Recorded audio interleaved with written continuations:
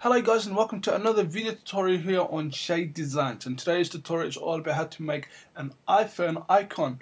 Now, if a lot of people, not a lot of people, but about 30 people send me an email just requesting to show them how to make an iPhone icon.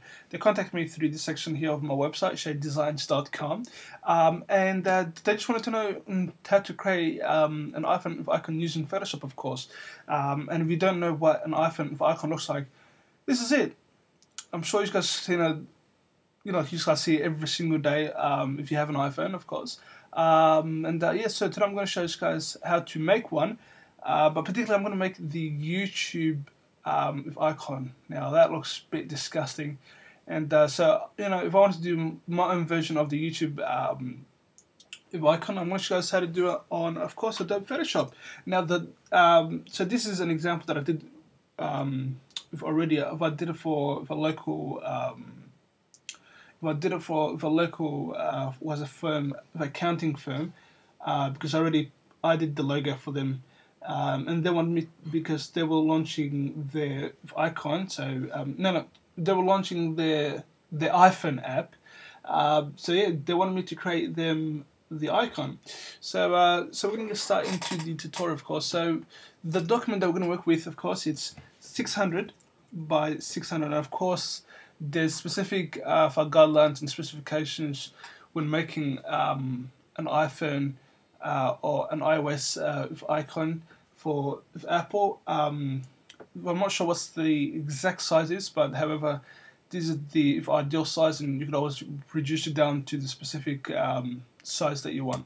So press OK on that, and just make sure that it's also transparent. So when you're putting in a new file layer, new file document, just make sure that this is selected to transparent, because we don't want a black, a white background on our icon. The reason why I selected the transparent is because if we select the white one, we'll be, if after we complete our icon, we'll be having a white, was it for edges, and was it a background that comes along with our icon, and that's not something that we want. Okay, so enough being said, and let's continue with the tutorial. Now, of course, we need to select and get a new layer, of course, because we can't work on the background for layer, although it's not locked and it doesn't say for background layer. So the reason why we don't do anything in that layer is because if anything that you create on this layer, you can't move, or well, not necessarily can't move around, but it's going to be like a bit hard for you to work on. In terms of, because we need to start using for masks and things like that, and we're going to apply them onto this document. So get up your shapes tool, so which is in the tools file section. If you don't have this, this little section open, just click on to Windows, and it's where is it? Tools. Here we are, and then that should be a pop up. Okay, so under the shapes tool, just click onto the rounded rectangle tool, which is this one here. It has curves, corners compared to the straight sides on a normal for a rectangle. So click on that, and then just simply draw a rectangle. Now, of course, the radius of this document is set to 5 centimeters. So the radius of the curve here, as you can see from this point to this point, is 5 centimeters. Okay, so that's the ideal for radius that we'll be using for this document. And we want to place this into the center of the document. So as you can see, this part's too close and this part is a bit far. So we want to place this into the center of the document. So just press Control A or Command A. Click onto Layer on the top menu and Align for Layers, and then click onto Vertical Center, so that moves it up and down, and the horizontal, that moves it from left to right, and that places it towards the middle of the document. Okay. Now from there onwards, what we're going to do is we're going to apply a gradient on the actual from the icon. Okay, so we're just going to get a new layer. Okay, paste that up and click onto your gradient tool. And if you can't find the gradient tool, it's most likely that you have the pane for bucket icon for open. So right hand click and click onto the gradient tool, and then from here you'll be prompted with all these type of wonderful ways to change your gradient colors and the sizes that you want, and all that. So we're gonna just click on to this one here, which is where is it? Where's the other one? I think it's, yeah, that's it. It's foreground to transparent, and we're gonna change the color from red. We're gonna make it to white. Okay, so put that over to white. Okay, now just make sure put that to be 0, 0. Nope. Okay, so move that. We're gonna double click. Okay, we're gonna move that around there. Okay, so once you have your gradient, now you can use like whatever color you want, but I'm just using this as an example. I'm not sure like what's happening on here that's not getting the actual the gradient, but actually we'll try to get this one. So just go for the black and white one, and of course, as we said, we're gonna use we're gonna create the YouTube was of icon. So just click onto the white one here. That's already if I selected to white, but just make sure to select the opacity. You can change the opacity by click onto this top opacity sub, and just move that to about 40, yeah, 40%. As you can see now, actually a bit lower than that. A bit lower than that. Now, as you can see now, is we have a darker area here, a darker white area, and a faded area here. That's what we want. Press OK, and then just start from the left-hand corner, and just try to draw, or try to, yeah, just try to draw a gradient. Okay, so try to, let's be bright. Ooh, go back all the way back and go, yeah, yep, that's okay. And of course, we're going to use a YouTube for logo that I already created. Now, all these will be available for you guys in a folder that you can download from my website, shaiedesigns.com. So just head on to the video tab and just click on to tutorial for materials. Okay, so once you get to this page, eventually you'll see the header that says with iPhone with icon, and you'll be able to download it for free. Of course, I don't charge also for people to download my content. I make it free for you guys to learn. Yeah, and okay, so once we have done the gradient, we're going to grab the Marquee Tool. So right hand click, and we need an ellipse one. Okay, so we don't need the rectangle, we need the ellipse one, and from there on we'll just try to draw an ellipse. Okay, so we want roughly we want it to be about there. Okay, and then right hand click on that, then click on to select inverse, and then press delete. So what that does is that it selects our it selects the part that we want to keep, and it deletes the remaining for half that we don't want.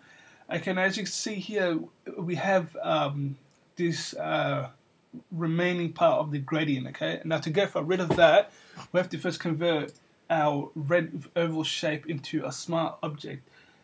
By doing that, you just click on to right hand click on the actual layer and click on to convert to smart object.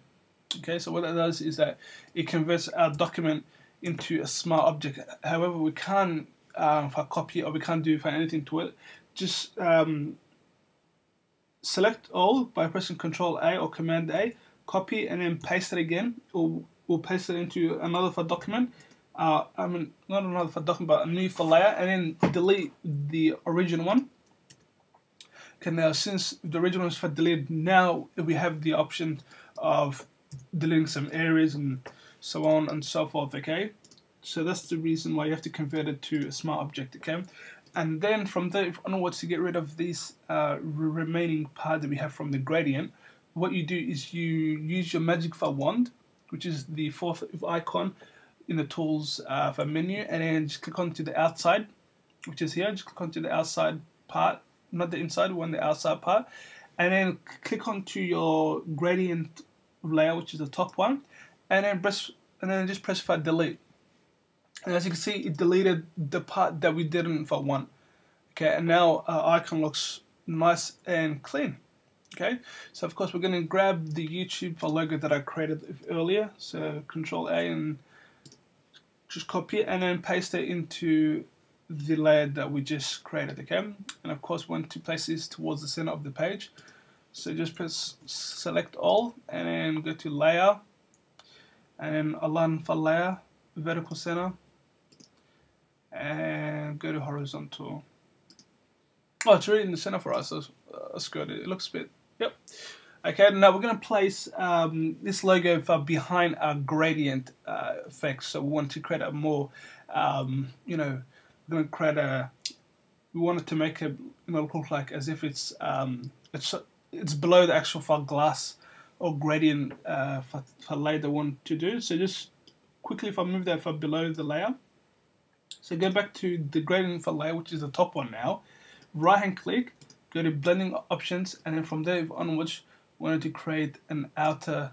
We're gonna create.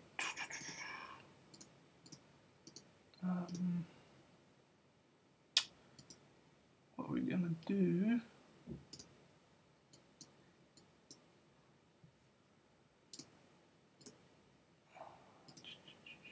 Actually, forget about that. Yeah, what we're going to do is we're going to play around with this, the top half of the YouTube logo that we created, and wanted to make it a bit darker, so it looks like that as if it's behind. So it's a kind of a technique that we use in Photoshop, and it gives it a bit of an exciting feeling. You know, once you look at the icon, it looks like, you know, as if it's an actual iPhone icon. So what we're going to do is we're going to use our magic tool as we did earlier, and then just select the part. Then go to your YouTube layer. So once first selected, and then just just click onto image adjustment, and then go to exposure, and we're going to decrease that part. Okay, we're gonna oh shit, actually okay,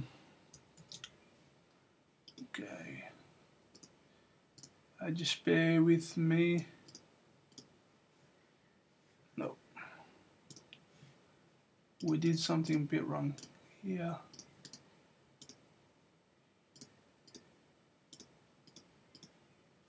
Okay. It seems that our the gradient that we made wasn't long enough, so that's why, as you can see, if we select it, it just cut off here. We want it to be a bit lower than that, and try to reach all the way here, but that's okay, because if we zoom out, that looks like a decent for YouTube logo that we could use. However, you can go be for precise and start for tweaking for a little bit about it, but that is the basic form of a YouTube icon. Of course, using for Adobe Photoshop, and you can download the file of this Photoshop document that I created, of course, from the Shaie Designs website. As I said, under the video tab, under tutorial for materials, you'll be able to download it. And of course, don't forget to check out the Facebook fan page, which is facebook.com/Shaie Designs, and you'll be able to get all the info, with all the videos that I made, with all the work that I also, if I created, will be posted onto it. And also, if you need help or anything like that, you could also post your messages from the wall, and I'll be more than happy to answer all your questions. So until then, take care and peace.